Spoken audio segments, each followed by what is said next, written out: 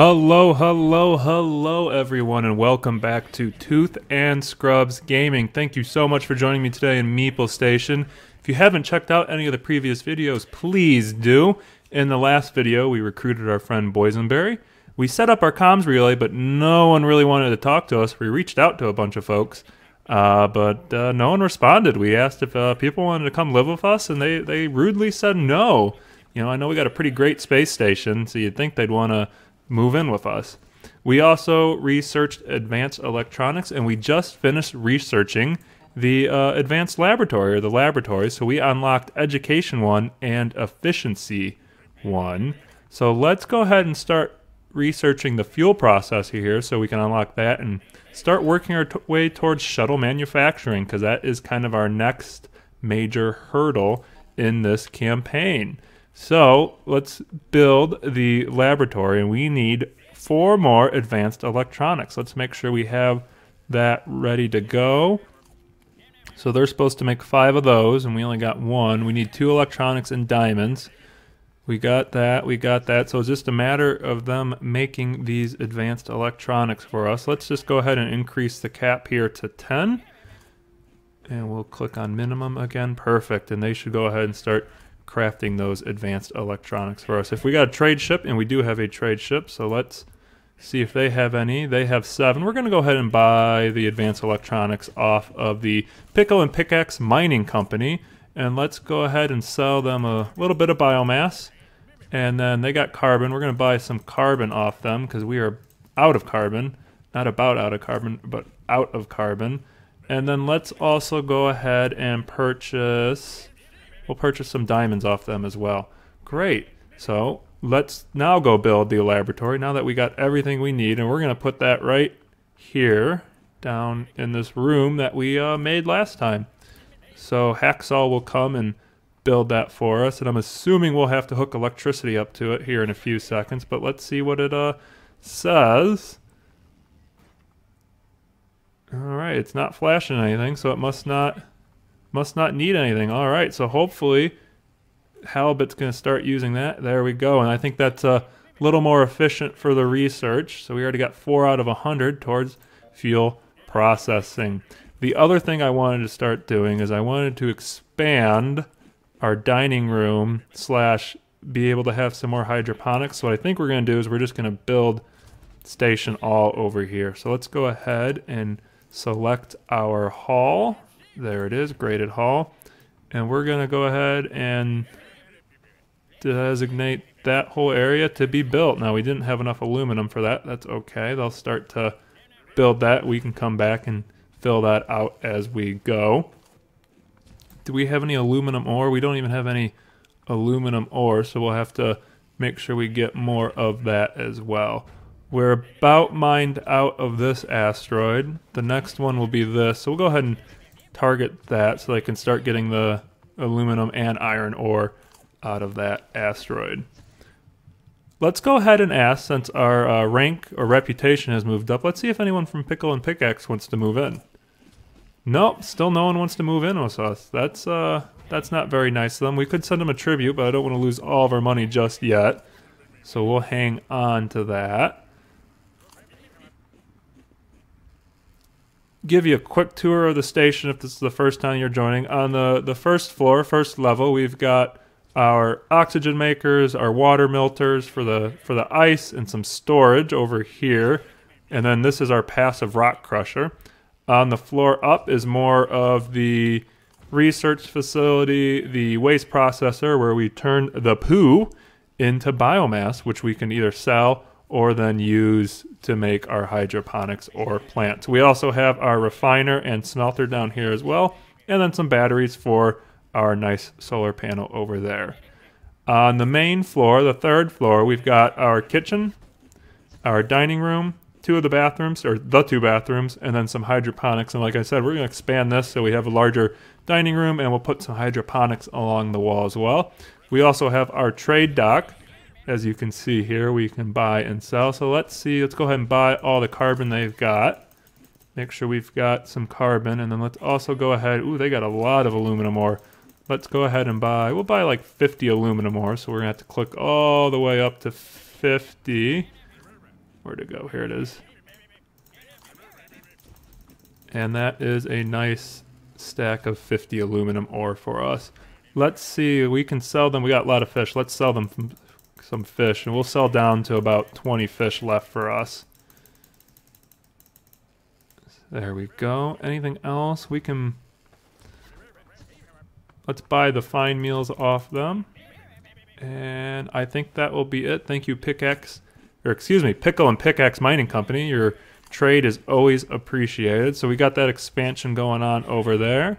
And then on the 4th floor is the living quarters. We've got quite a few bedrooms. We've got, what, 6, 10, 12, 14 bedrooms set up. I think one of them or two of them, yeah, 2 of them are still open. So we got room for more people if they want to move in. And I went ahead and put some plants in there to make the bedroom have a little higher quality.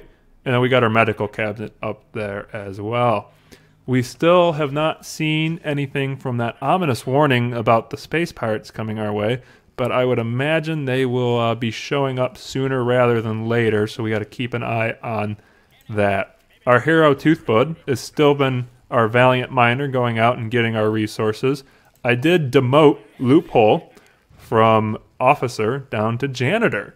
He wasn't doing anything as an officer, and the station was getting really dirty, so he put down the sidearm and picked up a mop. So he's been out there cleaning the station alongside Spare Rib and Marmalade and making sure everything remains nice and clean for us. So we've got that going for us, and that's really good. So we'll let this run for a little bit, and we'll check back in. Hello everyone. While I was off screen, I went ahead and built 2 fuel tanks and the fuel processor here. As you can see, our friend Hacksaw did a fantastic job on constructing those items. So we got that set up, and we started researching shuttle manufacturing a little bit of the way into it.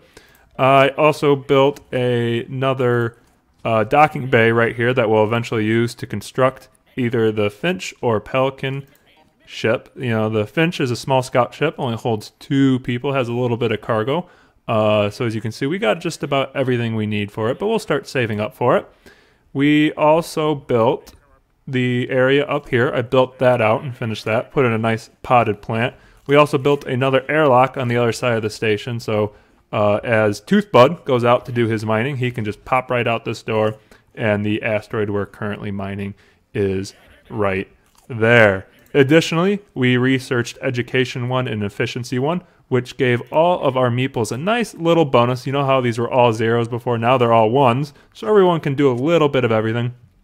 And then the efficiency bonus makes everyone just a little bit quicker at their job. So that some good improvements for the station overall.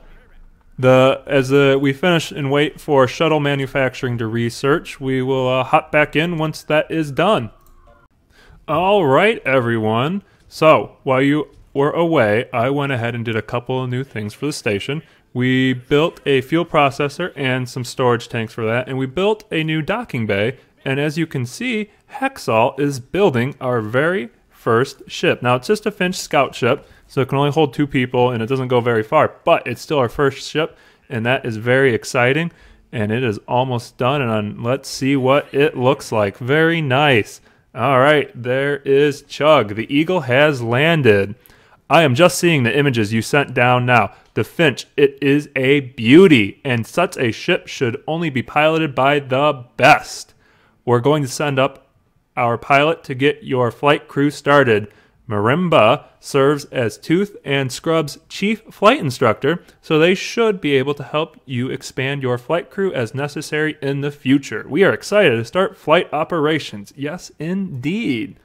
We are too. On that note, once Marimba is settled aboard, you'll want to hop onto your ship's crew manifest and assign them as pilot.